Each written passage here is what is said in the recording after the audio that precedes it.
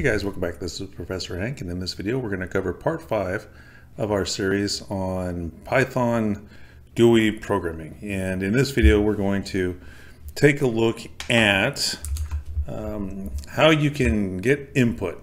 Okay, and we're going to get input using a particular type of widget called the Entry Widget, and it's just a rectangular area. It's a rectangle. It's an area that's the shape of a rectangle where a user can type input. Right, so we're going to use the get method for that widget to get the data out of the area or out of the widget, right? The data that's been typed by the user. Okay, so let's go ahead and get started. Now, the get method, I should point out too that what it's going to do is it's going to return a string. So if you want to do something with numbers, some kind of mathematical calculation, you'll first have to convert what was returned by that get method into a number. But you'll see that here in a second. So we'll just write a simple little app that will ask the user to enter in maybe inches, and then display to the user using a dialog box, feet and inches. So so if the user types in, 74 inches, we'll convert that to feet and inches, and we'll display that to the user, right? Okay, so let's go ahead and get on over to Visual Studio and start typing some code, shall we? So we're going to need to create, we'll go ahead and continue with the same stuff we've been doing. We'll go ahead and we'll create a GUI class. Okay, we're going to have to do our imports first. So import tkinter. Okay, and then we're going to need to import the message box. Okay, because we're going to display that message back to the user. So let's create a class. And we'll call this, I don't know, height, or we'll just call it converter. Okay, we'll call it converter. We're going to need to have a init method. So we'll call it init. And we're going to have that self parameter. Okay, and we're going to see all the stuff that we've been seeing so far. We're going to have to create the main window. And let me save that. And then we'll create a variable called main window. We're going to assign to that tkinter.tk. Okay, so there's our main window. Now we'll create two different frames to group our widgets. Okay, so let's make two frames to group stuff up nicely. Right, so our apps here are getting a little bit more complex here, right? So we'll have a top frame, okay, and we'll need tkinter dot frame, and we have to specify what we're going to attach it to, and we're going to attach that to main window, okay, and then we're going to make self dot bottom frame, okay. And that's going to be a frame also. And we're going to attach that to the main window as well. Okay. Then we're going to create the widgets for that top frame. Let's make the widgets for the top frame. Okay, so what are we going to have in there? We'll have a prompt. We'll say something like enter the number of inches. And then we'll have that entry widget for the user to be able to type their stuff. Okay, so let's do a prompt. So we'll just call this prompt. Okay, and then this is going to be a label. So tkinter.label. Okay, and we're going to assign that or attach that to the top frame. Okay, and we're going to have to put our text in here. Equals enter inches. Okay, so we'll do something that looks like that, and Then we're going to create our entry box. Self dot, we'll call it inches. Make sure we name this right. Self prompt inches entry. How about that? Okay, and so then we're just going to do tkinter.entry. Okay, and what we're going to put here is where we're going to attach it. Self.top frame, and then we're going to say how wide we want it to be, right? So how many characters wide. So we'll make this 10. Okay. Now from there, what we have to do is we have to pack the top frames widgets. We'll pack those. So let's pack those widgets. Okay. So we're going to say self.prompt, right? Dot pack, and we'll put that on the left side. So we'll say side equals left. Okay. And then we have to pack the inches, right? And we'll say for that side equals left as well. Side equals left. Okay. And then let's create the buttons. We're going to add a couple buttons for, you know, saying we're click calculate and click quit. Okay, so let's make a calculate button and a quick button, and those are going to go. Those go in the bottom frame. Okay, so we'll say self.calculate button, and we'll say that equals tkinter.button, and we have to specify which frame we're going to, or where we're going to attach it. So that's going to be in the bottom frame. Okay, and then we need to give it a text. Okay, so we'll say text equals calculate. Okay, and then we have to specify an event handler, right? So we're going to do command equals handler, self.handler, which we'll define here in a second. Okay, so that's our calculate button, and then we'll do a quit button. Self.quit equals tkinter.button. We're going to attach that to the bottom frame. We'll say text equals quit.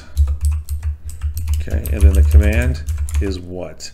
It's destroy, right? So we're going to tell the main window to destroy itself. Okay, so we got that.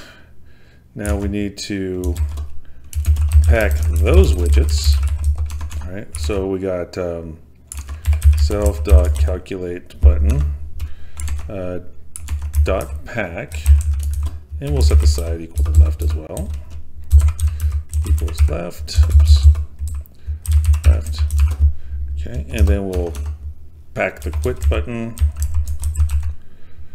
Self.quit dot pack, and we'll do side equals left as well. Okay. All right, now let's pack up the frames. Now let's pack up those frames. Right, now that we have everything attached to the frames. So we've got the top frame. Okay, we'll go ahead and pack that and just leave the argument list empty there. And then we'll do the bottom frame. Okay, so we got that. Then we have to start the tkinter loop. You gotta start that main loop. Okay, so to do that, we're going to do tkinter.main loop. Okay, now we have to make that callback function, right? We have to make that handler. So let's define the callback, which is the handler. Okay, so what did we call it? Handler, right? So we're just going to define handler, and we have to pass ourselves the self parameter as usual. Let's see here. So what do we got to do? Okay, so we have to get the value entered by the user, and that's where that that get method comes in, right? So the number of inches is equal to, let's see here, self dot inches entry dot get. Okay. Now remember what I was saying at the beginning was that what that method is going to return is going to be, we need to do self dot inches here. No, we want it to be a local variable, so never mind, we're not going to do self. It's going to be a string that gets returned by the get method, right? But I'm going to want to do some math. I want to do some arithmetic operations on that, right? So I have to convert, right? So I have to convert it. So let's convert it to integers, right? Because they're going to be whole, inches. All right. So by the user, we need to convert to a numeric type, right? Because remember, as I said, get returns as a string, right? Okay, so now let's go ahead and get the inches and the feet. Okay, so for feet, right, we want to do integer division, right? So we're going to do divided by 12. Okay, that'll give us how many feet we have. And then inches, we're going to do inches modulus 12. Okay, so that should give us both of those. Okay, and once we've done that,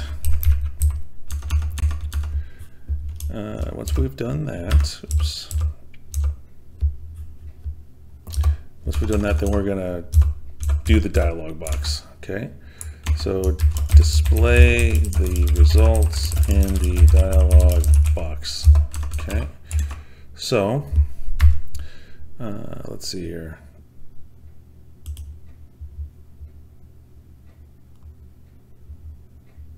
Okay, let's go ahead and